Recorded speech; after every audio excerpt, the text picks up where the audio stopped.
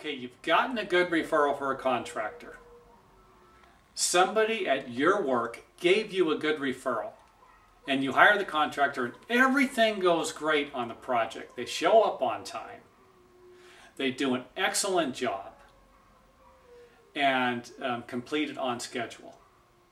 That's good. You can't beat that.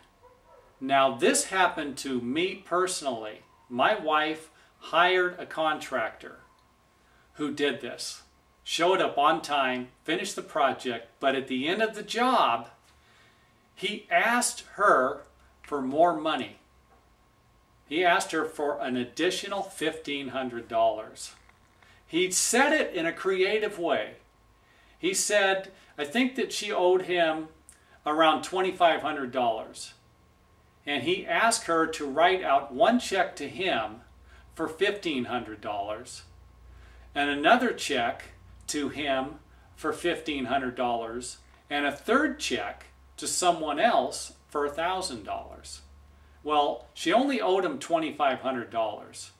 So we came up with the idea to just write one check for $1,500 to him and the other check for $1,000 to his friend. And we never heard from this guy again. So be careful working with people that do great jobs. They're licensed contractors. They're referrals from a friend of yours. Don't think for 1 minute that something isn't going to go wrong. They're going to ask you for more money. You're going to have some problems.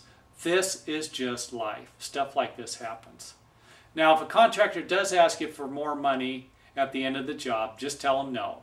If it wasn't a signed change order during the job for more money because there was more work involved that needed more money and you agree with it, that's different.